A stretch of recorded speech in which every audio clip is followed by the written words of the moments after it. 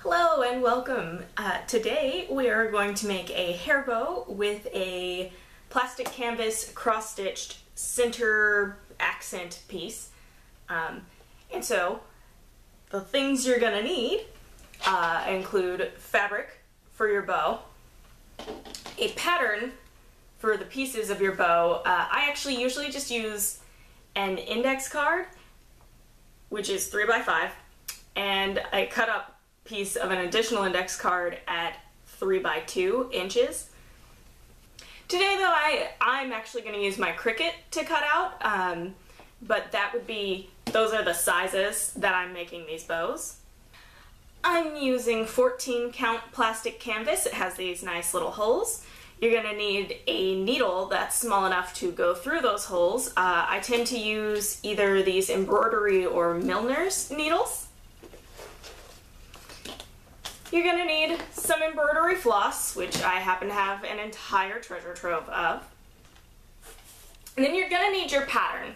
I will link in the description to this pattern. Today I'm making this little Game Boy. I did have to print this out in black and white, but actually I'm not using the original colors anyway.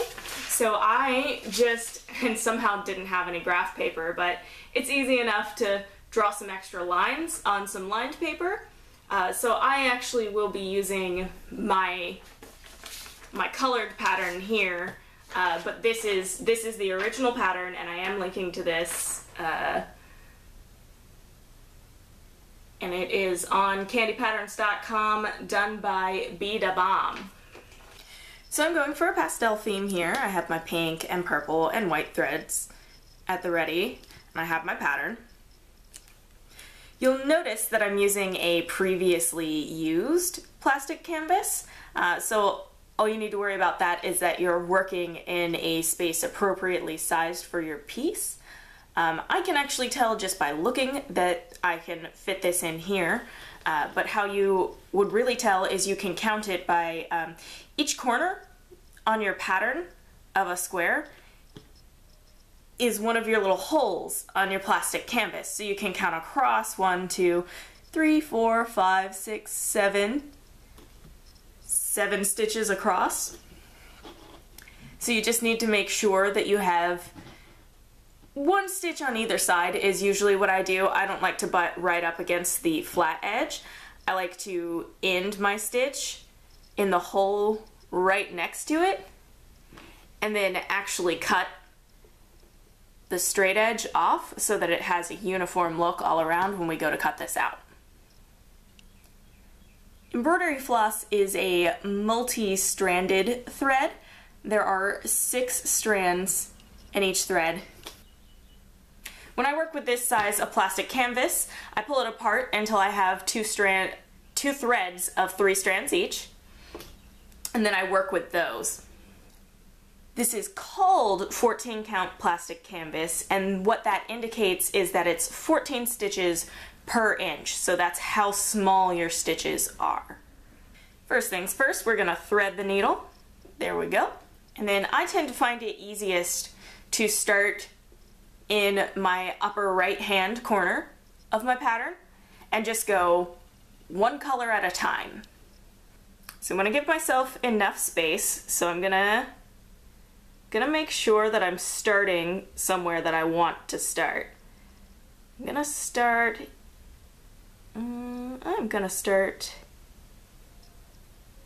here.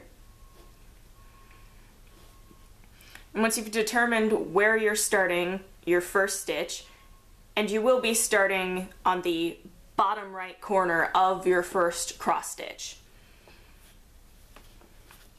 And so this little corner in the pattern is where you're starting. And you just push your needle through, and you want to pull through until you have just a little bit of a tail, because we are going to use our stitches to capture that tail and secure our thread. And then diagonally, you are going to the upper left corner of the box that is going to be created by your stitch and pulling through to the back, and then going over your tail thread, and into the hole directly under where you just went down, coming up, and then repeating those steps. We counted before, we have 7 stitches in our first row.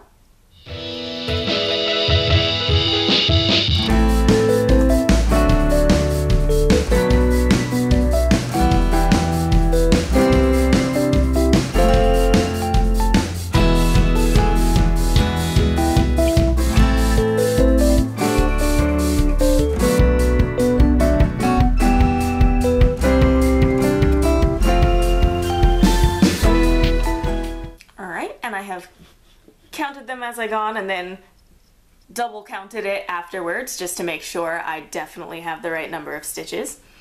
And you are going to once again come up in the hole underneath the top of your last stitch. But this is where we go back and cross all our stitches. So we're now working going down through the upper right corner of our stitches. Oop.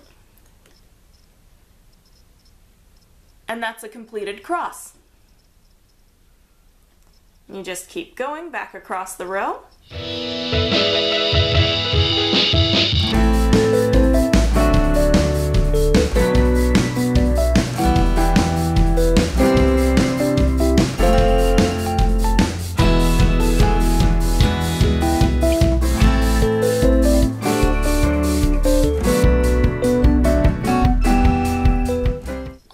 And then it's time to start our next row.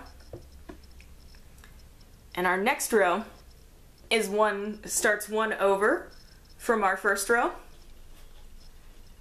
So you just come down, and again you're going into that bottom right corner of that stitch.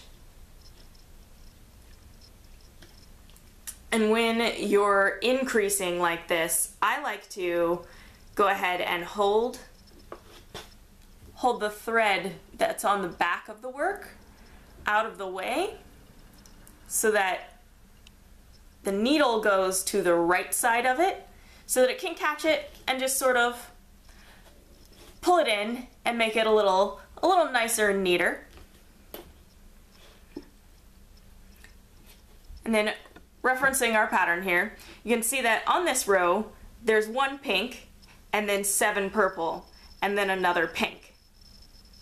So we're gonna skip 7 stitches and then do that pink stitch.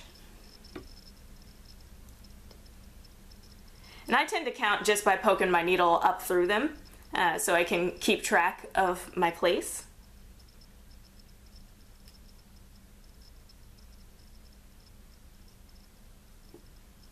Or, additionally, you can just notice that it's just 1 out from the previous row. So if you go into that hole right under your previous stitch,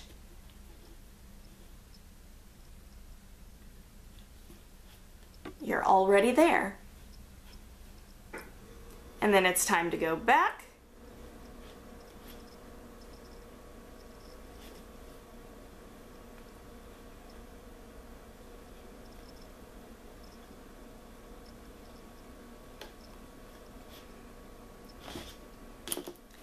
And then this big cross of thread on the back is pretty much going to get secured and covered up when we go through and make the purples in that row.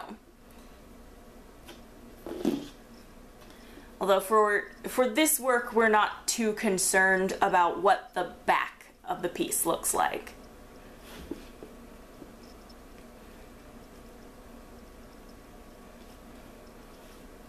And you follow on that way, doing just the pink stitches for every row on down to the bottom of your work. Okay, so here's what to do when your thread runs short. I have run short at the end of my initial pass before my stitches are crossed, but that's no problem either. So I take my piece while it's still, you want to do this while it's still long enough to maneuver pretty well, because it's going to get annoying otherwise. So I'm going to take my needle and I'm going to just pass it back through the little loops that are the back side of my stitches. Just 3 or 4, maybe 5, whatever feels secure by the end.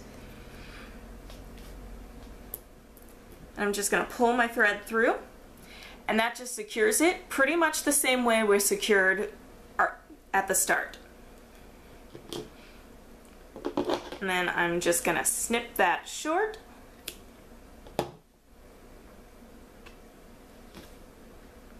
And this is what we have. I'm going to cut off a new thread.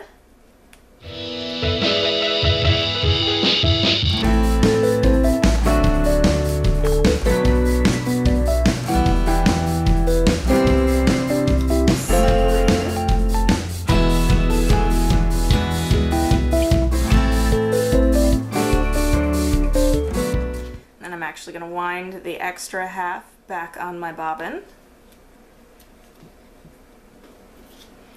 And then I'm going to do exactly as I did when I started off, except that because I'm working on my cross pass going left to right, I'm going to start in that bottom left corner. And I'm going to do the same thing. I'm going to leave just a little bit of tail that I'm going to catch up in the stitches.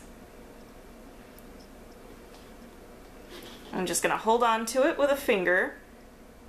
Carefully not poke that finger. It can be difficult sometimes.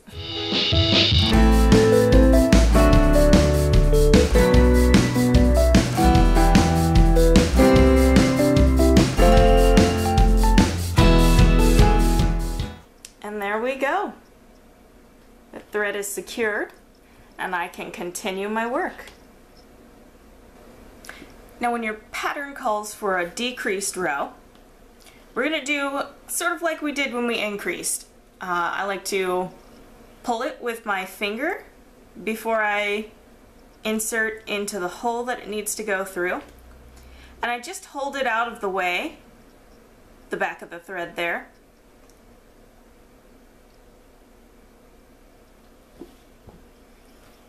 And just hold it like that. When I go down through, so that it catches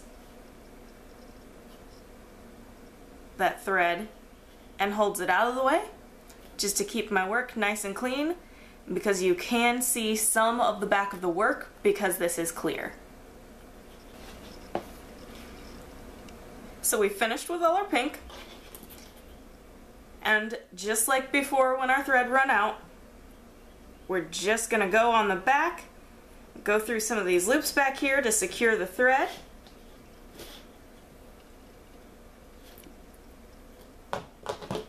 And then cut it. And we're ready to move on to purple. So here we're pretty much at the point of rinse and repeat with the steps that you already know, but I do want to show you at least a little bit of each color being done. So with this purple, we can see that it starts just inside our little open rows of pink. So we're just going to go to that corner where the pink is to start our stitching. Just the same as before. Just hold on to that little tail while a loud car goes by, and start your stitching. Making sure you stitch over it to secure it in the back.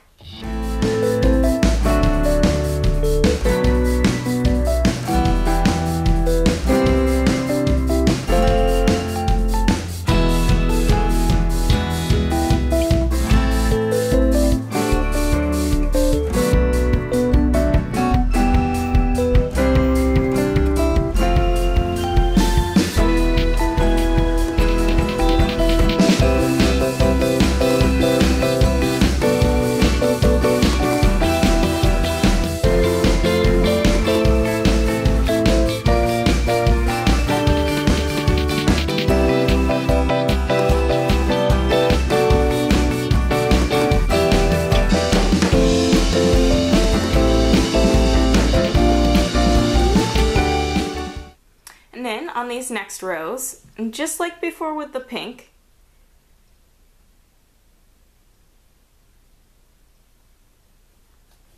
we're going to skip over all that space where the white stitches go.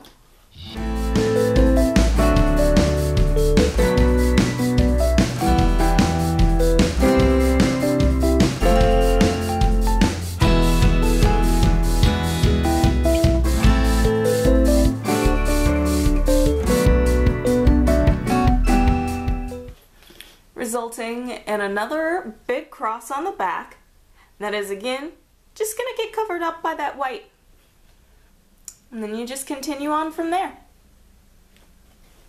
So I have just realized that I actually missed an entire row in the screen area up here of the little Game Boy. That should actually, the screen should be one more row down, but it still reads as a Game Boy to me, so I am not gonna go through the trouble of going all the way back and fixing that. We're gonna continue forward with this mistake and live with it. Alright, here we go. We're on the last color. That's this nice, big, easy block of white.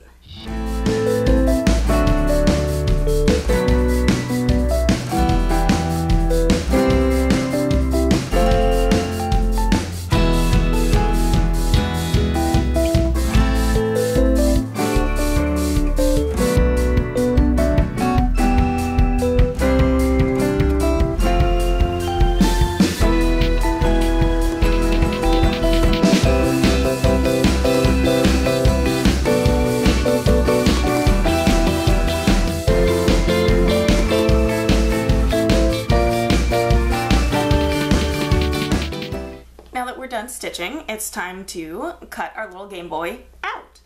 Usually I would use an X-Acto knife to do this. It's a little much though. Today I'm going to show you that you can do it with just scissors because this is very easy to cut. What I usually do is this empty row of holes right next to the edge of my piece, I cut through the center of that row.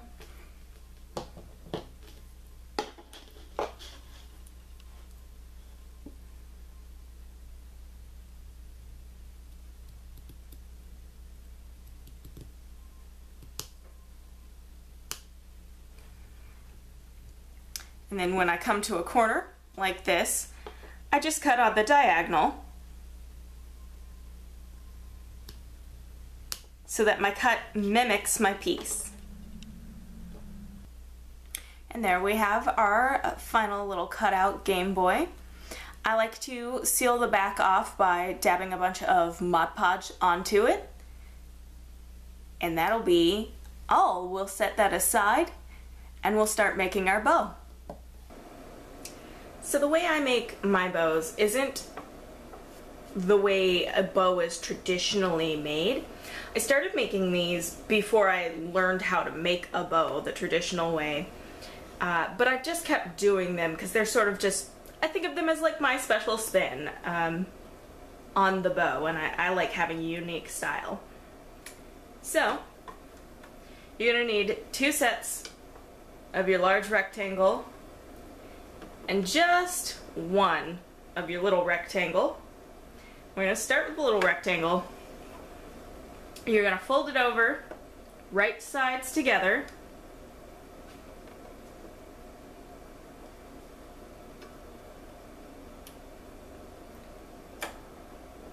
And just give that a quick sew.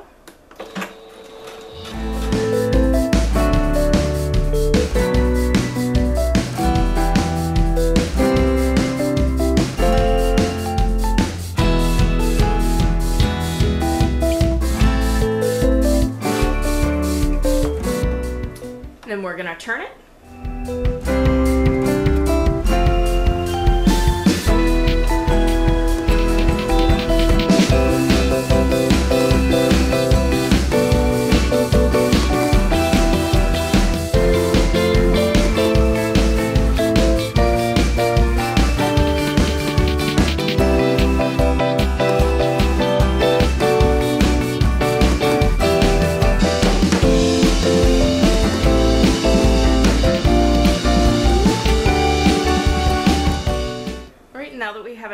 we're just gonna make sure that little seam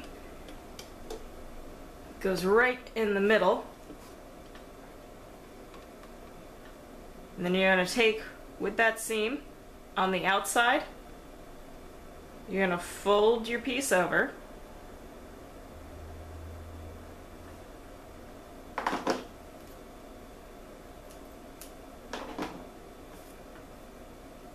And then you're gonna sew it that way.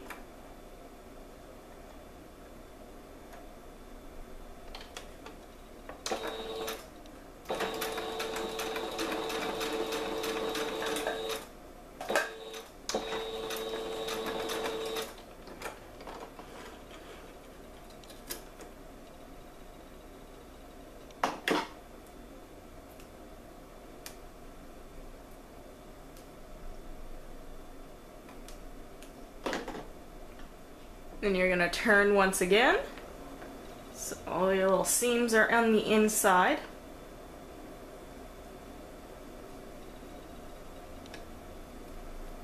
And that is your little bow knot. And we're just going to set that aside and move on to our big rectangles. And we're just going to sew all the way around every side, just a straight stitch with the same seam allowance. Traditionally, you would leave a turning gap, but we're actually gonna do this the lazy way, so just sew all the sides, and I'll show you what's up in a minute. Now that we've sewn all the way around and clipped our threads, we're also gonna clip our corners in just a little diagonal, so that when we turn these, they can get a nice little point on them.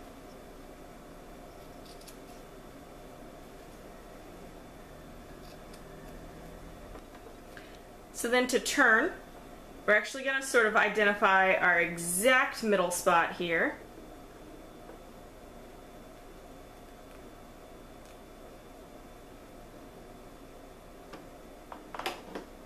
And by exact, I mean close enough.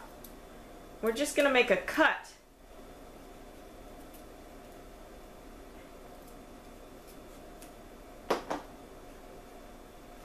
And we're going to turn through that cut.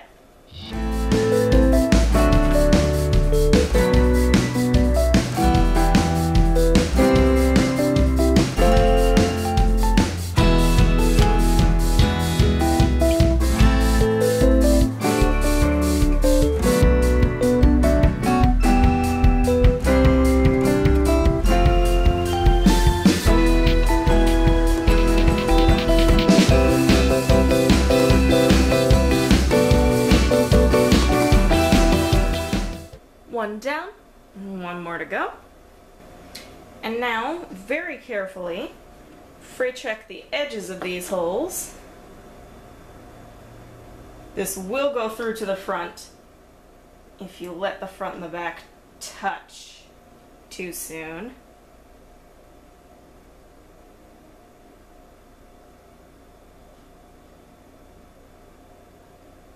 And you could probably also do this with a dab of Mod Podge. And then we're just gonna let those dry. And those holes are gonna be hidden by the bow knot, and that's how I'm able to be so lazy with these. So now with our fray check dried and everything all laid out, you pick whichever one is going to be your top piece, lay it on top of the back of your bow, and then we're gonna take the edge. We're just gonna sandwich it in like a little zigzaggy, sandwichy formation. Like that. And you're gonna take your bow knot and just shove it through.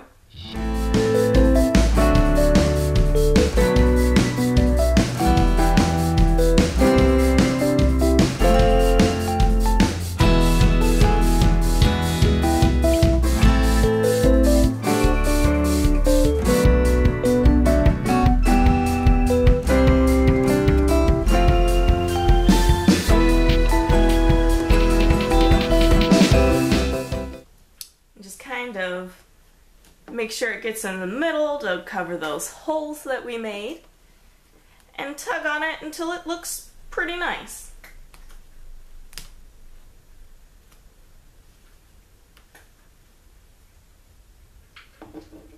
Like so.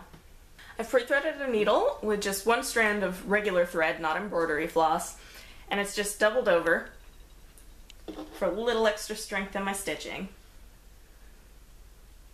We want to put the Game Boy on the center there, so we're just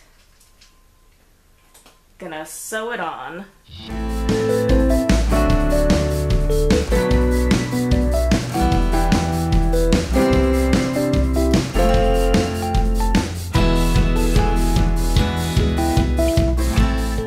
Here we are, fully tacked on and ready to go. If you're really concerned, you could also put a dab of glue under there for a little extra security. But the stitching should hold. And from here you could actually sew this onto a garment or an elastic band and make it sort of a clip-on bow tie. But what we're doing today is just taking a very simple alligator clip and just putting it through the bow knot. And now you have a hair bow. And here we are with our final product. I am super happy with this project. I hope you all enjoyed it too. And I'll see you all next time. Bye!